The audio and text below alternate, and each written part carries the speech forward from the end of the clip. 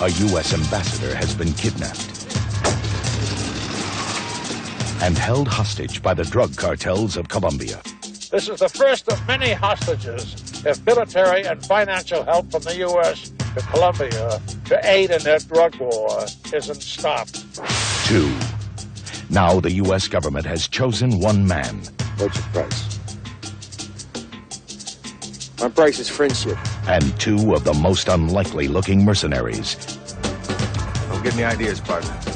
It's part of the mission, that's all. To go in and get him back. Perez plans to kill the hostage in 3 days. With just 3 days left. Got all your toys in place? You bet. It's gonna be like the 4th of July. To the kill.